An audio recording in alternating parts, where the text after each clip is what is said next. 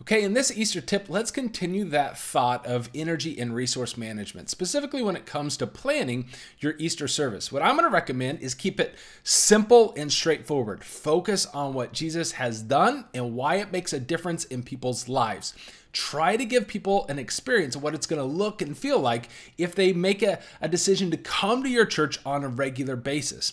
Okay, don't do so much crazy or a totally different venue that if they want to come back, it feels totally different the next week. Make Easter a great experience, but make it strategic so people know what church is going to look and feel like on a week in, week out basis. That way it's going to decrease the fear of coming back next week, and it's going to make sure that next week and week in, week out, that experience is similar. It's not one way on Easter and then totally foreign when they come back on a week following. So simple, focused on Jesus, and pretty straightforward, and I think it'll make a big difference.